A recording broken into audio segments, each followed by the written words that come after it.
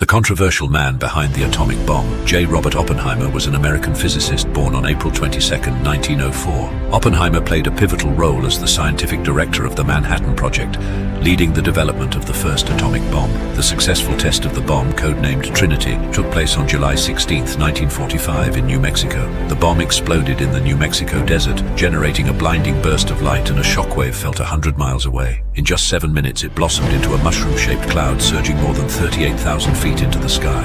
It left a crater 1/2 mile wide and 8 feet deep, made of a radioactive green glassy substance known as trinitite. Less than a month later, the US dropped atomic bombs on Hiroshima and Nagasaki, forcing Japan to surrender and ending World War II. Despite his contributions, Oppenheimer faced controversy during the post-war era due to his political views and associations. In 1954, his security clearance was revoked after a contentious hearing. He passed away on February 18, 1967, leaving a lasting legacy as one of the most influential physicists of the 20th century.